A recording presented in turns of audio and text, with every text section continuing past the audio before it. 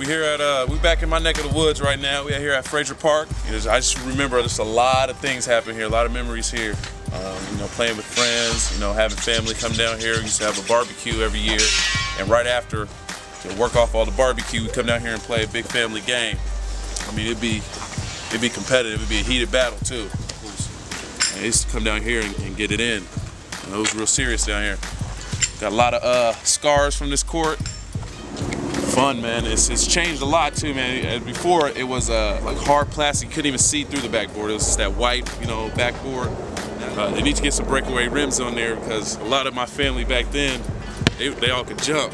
So there's a couple times where we actually broke the hoop completely off the backboard. Come down here with my cousin Stallone, my older cousin, playing one-on-one. You know, him basically teaching me how to dribble, how to shoot, and just having fun. My little brother too as well, coming down here. And you know, ever since then, you know, my dreams just kind of, you know, come true. It almost feels like I spent 1/3 of my life here at this park. A couple times where, you know, I got cut from basketball teams.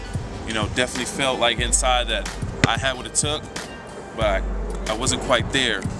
So late at night when all the community centers were closed, I come right down here, you know, crying, letting a lot of steam, shooting jump shots, you know, telling myself that I can make it.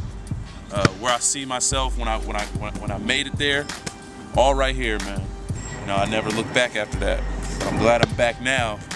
That helps me appreciate where I came from and what it took to get there.